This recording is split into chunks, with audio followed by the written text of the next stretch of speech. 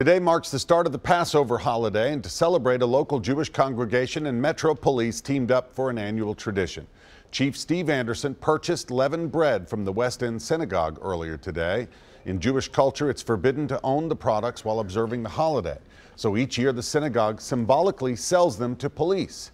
West End Synagogue members then will buy back their bread at the end of Passover.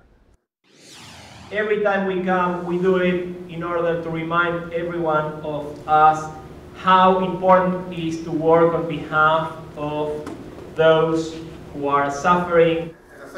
Jews celebrate Passover to commemorate God freeing the Israelites from oppressive slavery in Egypt. It's the 24th year for this local tradition.